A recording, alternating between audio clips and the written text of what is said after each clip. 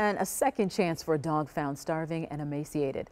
The pup was in rough shape when it was rescued by Caledonia police in March. Okay, fast forward 5 months. Talil Mohadin reports he's happy, healthy, and enjoying a new home. Okay, crazy. Come on. In a new home with a new name. He looks just like the zebra from Madagascar, whose name is Marty. And I was like, oh my God, I love that. This pup, formerly called Hemlock, looking much healthier now than he did a few months back. I was like, that's a dog that just deserves a better life. Julie Hendricks tells me Marty's story caught her attention on Facebook back in March when Caledonia police rescued him. Marty, at the time, was desperately in need of care. Made me cry. Yeah, it was very sad.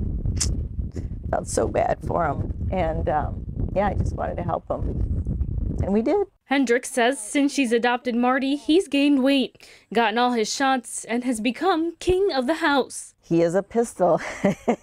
As you can see, he's got a lot of energy and he wants to do things his own way sometimes, but he's super sweet. The pet's owner says it was the good work at the Humane Society in Racine that started Marty on his path to recovery. He was found alone, and when he was brought in, our staff realized immediately that he was very skinny, emaciated, and in need of care. They say stories like Marty's show how crucial their work really is.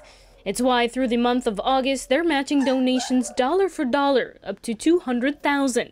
Have you already seen a community response?